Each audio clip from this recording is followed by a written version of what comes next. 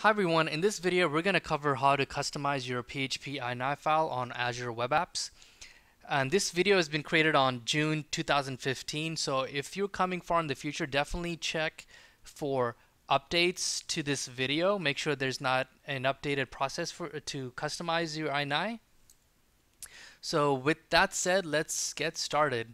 So what is PHP.INI? PHP.INI is your PHP settings configuration file that modifies your PHP application's behavior.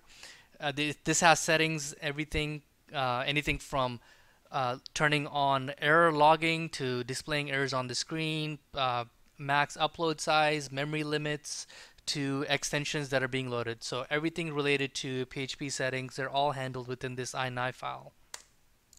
How do you view PHP.INI settings? Well, one, obviously, editing the PHP.INI file, and you'll definitely have to do that for modifying settings or changing anything. And the other way is to use the command php.info, which displays it on the screen in a tabular format, and you can see all the settings there. So how do you customize your own PHP.INI file? The first thing is to create an application host.xcd file, and this is within your D home site directory. And I will in this description of this video, there'll be a link to application host.xdt, so you can just copy that and use it for on your site if you're wanting to do this.